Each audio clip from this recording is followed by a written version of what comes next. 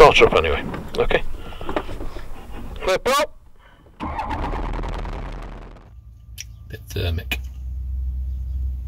Fun though. Yeah, fun. Very fun. Saw Beeston.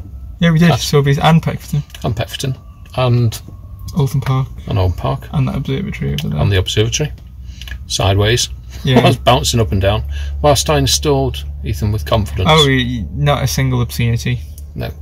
I didn't sound like I was losing it at any point. He didn't actually say he was losing control at one point. No, I didn't say that either. He didn't say I've lost control. No. So for those avid watchers of you out there, God bless you. A little while ago we changed airfields. We're no longer at Dartmoor. Went a bit closer to a little one called Ashcroft, which is a lovely little airfield. Multiple runways to choose from. On this one, we've gone for a short jaunt off from Ashcroft, and we're just going to fly around Beeston Castle, Peckforton Castle, a little bit of Oulton Park.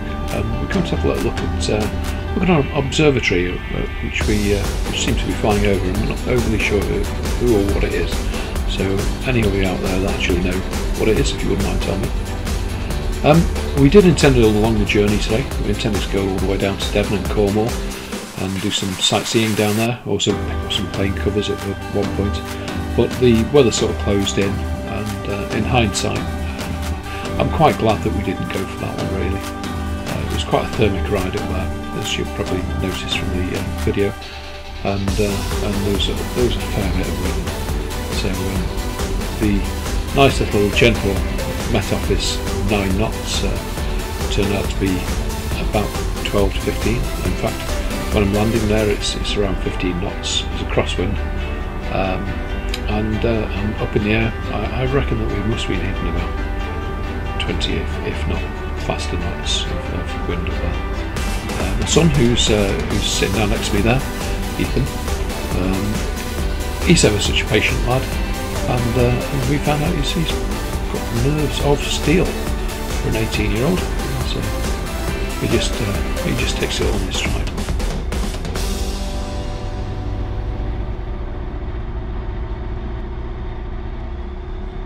Anyway, move on from that. We're just taking off at the moment, and I'll just walk you through a couple of little bits. We're in the Orange God, as ever, and we've just waved goodbye to Nick Buckley, who's got a YouTube channel on here. I'll put that in the description. We've just waved goodbye to his Eurostar, which he's sold.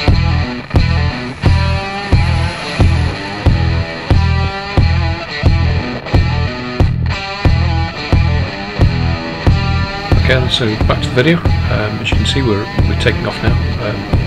Full throttle along 1.3.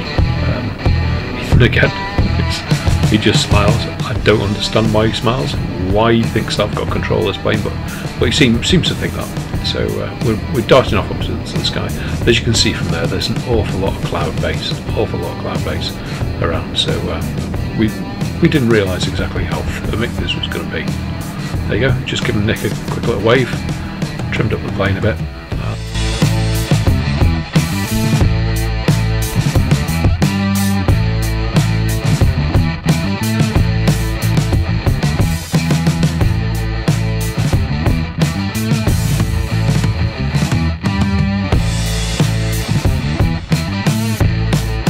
As you can see, nice bit of blue sky there, exactly what we were looking for.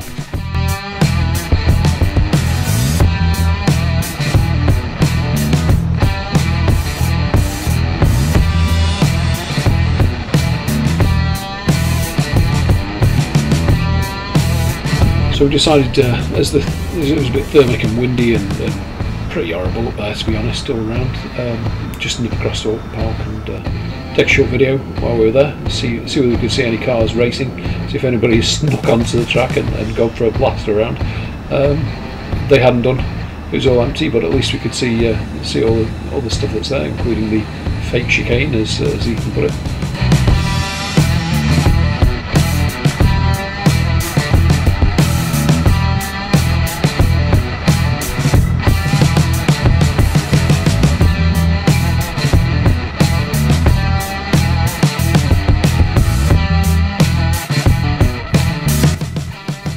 quick jaunt at this point. Spare the slow, flat countryside, and nipped over to Beeston Castle.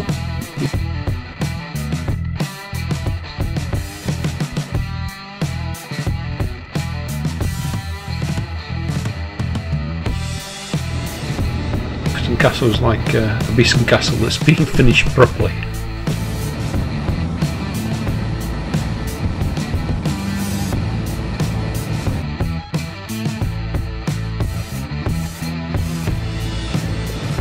Had a little look up to the flag.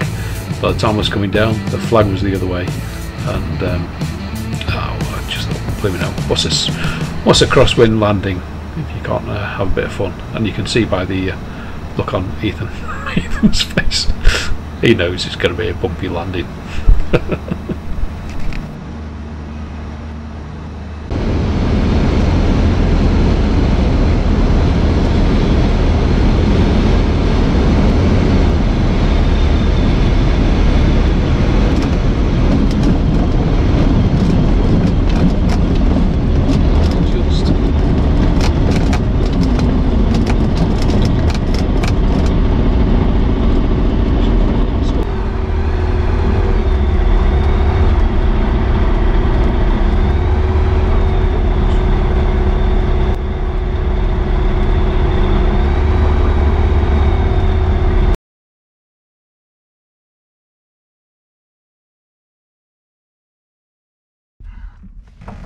Whew.